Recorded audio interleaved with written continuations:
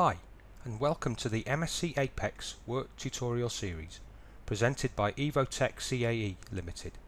This time we're looking at a jet engine case study and how the power of Apex can help us through the complete FEA process.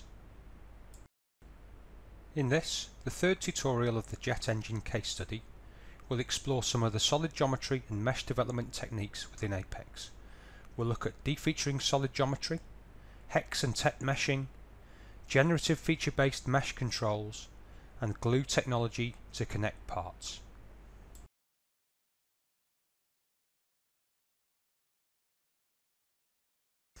This is going to be focused on solid meshing. So there are areas within the jet engine assembly that are thick-walled or thick structure which lend themselves to hex meshing, Tet meshing techniques, too thick for shell development. So we can see here we've got a central shaft with a nozzle at each end, and then three bearing interfaces shown in red.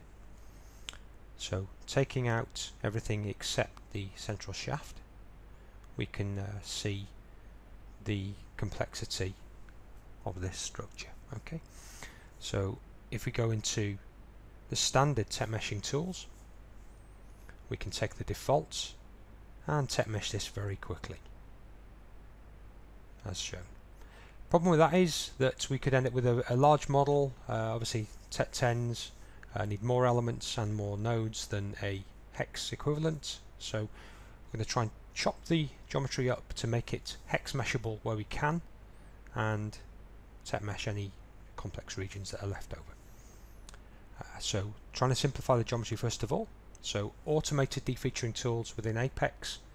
Simple case of selecting the geometry, allowing Apex to pick or to highlight the features that it finds, so holes, chamfers, fillets, etc, etc. So in this case it's only found fillets in the in this solid, and it's highlighted them blue, orange and green. In fact, the user has complete control over the dimension, so you can, as we're going to show here, is tailor the defeaturing such that we only remove the small features which are in this case less than a 4 mm radius. We want to keep everything else, so full control over what type of entity and what dimension level we're going to work with. So now we've got some bumps, for want of a better term, left on the central shaft.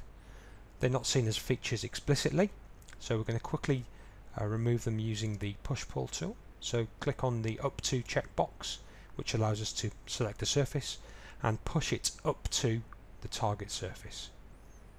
So again, running through very quickly,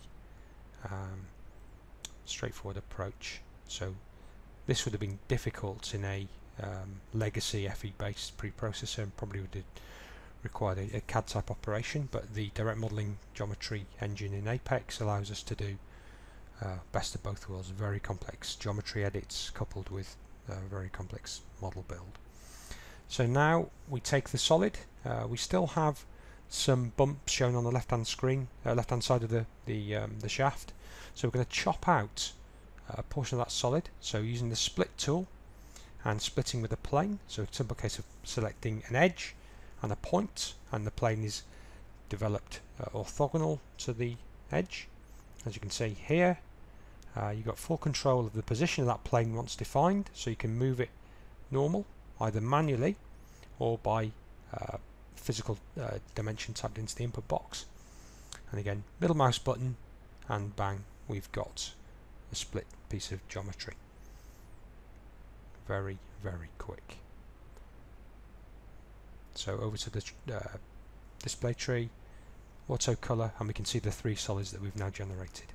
So if we go back into meshing, into 2D meshing, which is effectively a hex mesher, we can see we still have one portion or one solid which is red, so we can't hex mesh that currently. So take that out of the view, and we're going to focus our attention in terms of the hex mesher on the green geometry that's left. So first of all, the smaller purple section that we've got left here, hex meshing, 5 mm edge length, click apply, and good quality, very quick. Pretty simple example. So we're going to move on to the more complex grey solid. So effectively this is a swept volume about an axis of revolution. So we can use the hex mesher straight off the bat, but if we want to use a surface mesh seed, we can do. So we're using again a 5mm element edge length, just changing a couple of parameters to get nice regular square elements, good quality. We could check for quality at this level, but we're going to go straight in with the 3D hex mesher, again with the 5mm edge length. Delete the surface mesh, we don't need that anymore, and now check the quality against the mesh that we've developed for both the grey and the purple regions. Again, very quick. So we can see we've got the majority of good elements, we've got some poor elements. So what we've got in Apex is the ability to quickly hide or show entities of a specific element quality. So we're just showing the poorly shaped elements. We can, if we were to zoom in, we'd see they have a larger than anticipated aspect ratio, but not a problem. We can still run with those.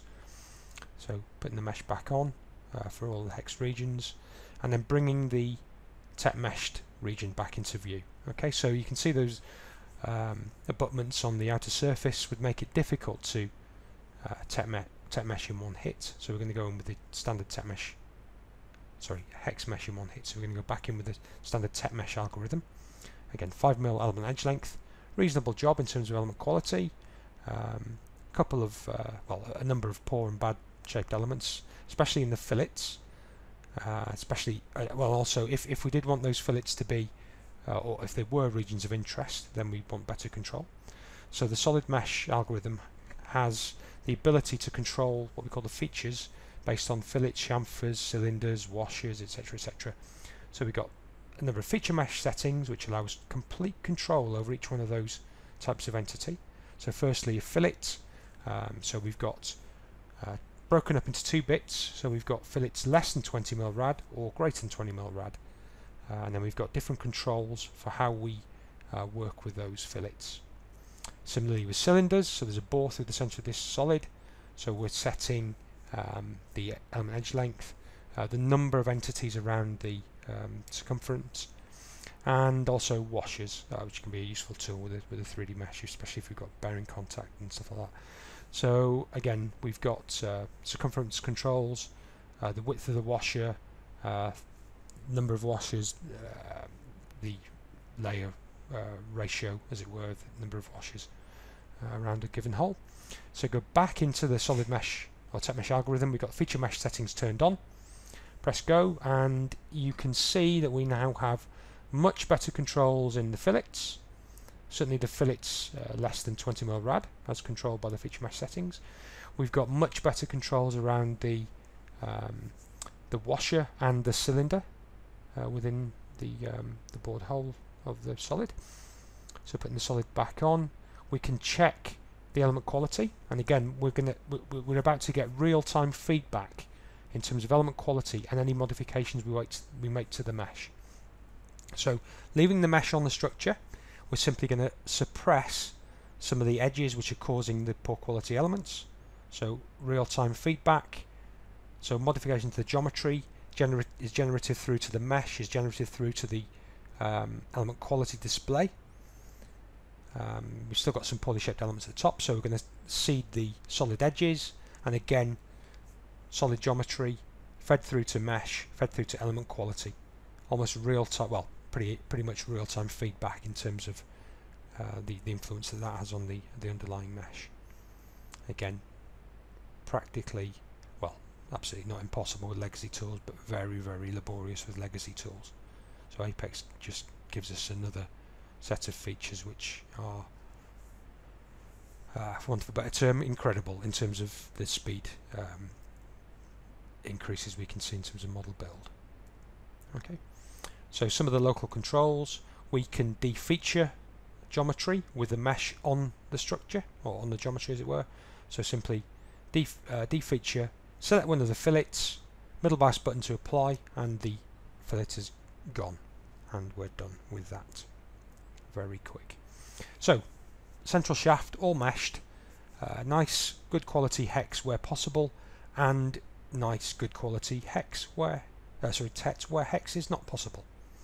So one of the standard techniques within Apex is to use the concept of gluing, which under the bonnet is effectively a series of explicit MPC equations to control load transfer across an interface. But in terms of the Apex user interface, we see the glue acting on the adjacent faces of the two solid, or rather the three solids that we've picked. So the solid pairs are highlighted as glued together.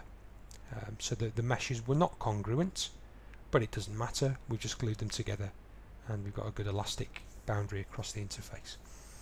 So with the central shaft finished, there are a couple more bits that lend themselves to solid mesh definition. We've got the nozzle at the front and a sort of trailing nozzle at the back as well. So taking the central shaft out of view, so if we look, these are fairly prismatic type structures, but for speed we're not going to chop them up, we're going to go straight in with the Tet mesh algorithm. Quick 10mm edge length, apologies, 12.5mm edge length on this one. Show the element quality, and reasonable. Well, we've only got one element through the thickness.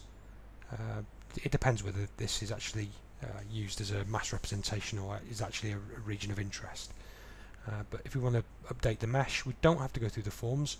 We can double click on the mesh entity within the Apex tree and the mesh is updated, and equally the quality parameters stay live on screen, so we get a real-time feedback in terms of what the mesh edits have done.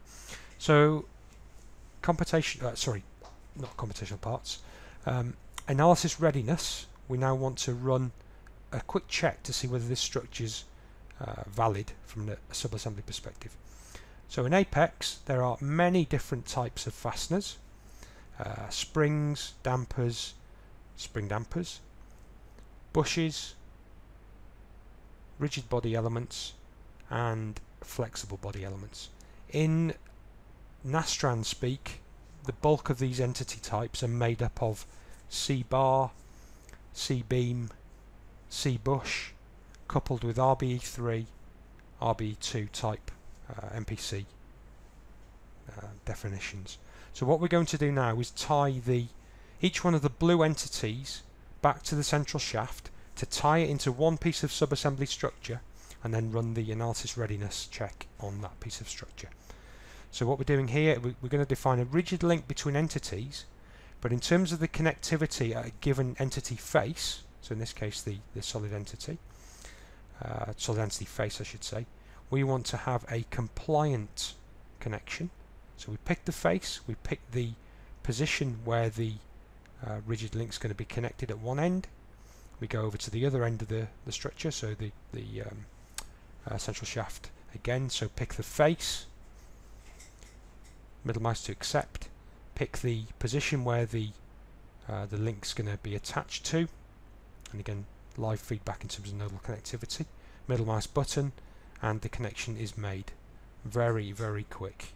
No remeshing, no form back and forth, no icon searching, all done from a very simple form and acceptance from a middle mouse click in terms of the completing the process. So again, picking the face, picking the point where the connection is going to happen for the first surface in the pair, spin the model round, pick the second face, accept, pick the point where the connection is going to be attached, middle mouse button to accept, and again we have those defined. So effectively we have RBE3 definitions on the faces with an RBE2 definition connecting them together.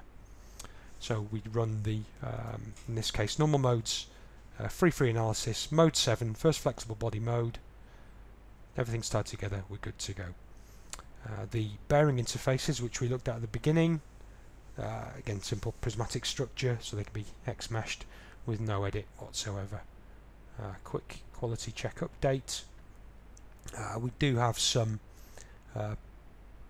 poor quality elements in the middle piece of geometry. Perhaps we could have put a surface seed on the face, but we're not too concerned. So when we bring those solids back into the full assembly, we can now see the shell mesh we developed before, along with the solids we've just developed for this case study. Okay, and thanks for watching. Please look out for further tutorials on this case study and other topics.